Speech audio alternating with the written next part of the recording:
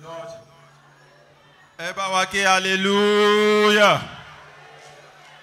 Ẹ̀yin Jésù lógo. A dúpẹ́ lọ́wọ́ Ọlọ́run alààyè.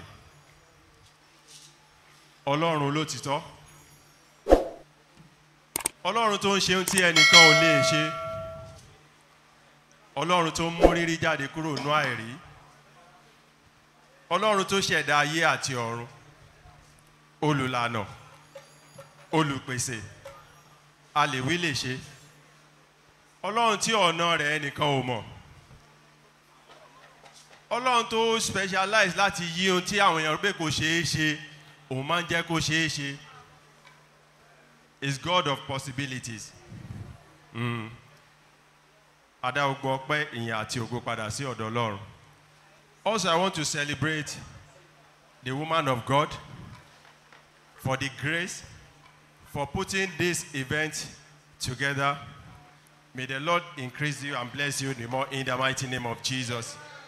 Also, I want to celebrate all our fathers in the Lord, in the house, our mothers in the house, also the ministers of God in the house. May the Lord increase you and bless you more and more in Jesus' name. We are not here to entertain you. Neither we are here to show forth or show how skillful we are. We are here to praise the Almighty God together, the one who created the heavens and the earth. Orin tẹ́yìn bá ṣá ti mọ̀, ẹ bá wa kọ. Èyí tí ẹ ò bá ti mọ̀, ẹ mì sọ́wọ́ ọ̀tún, ẹ mì sí ọwọ́ àlàáfíà, gbogbo ògo á dẹ̀ jẹ́ ti Ọlọ́run nìkan. Praise the Lord. Praise the mighty Jesus.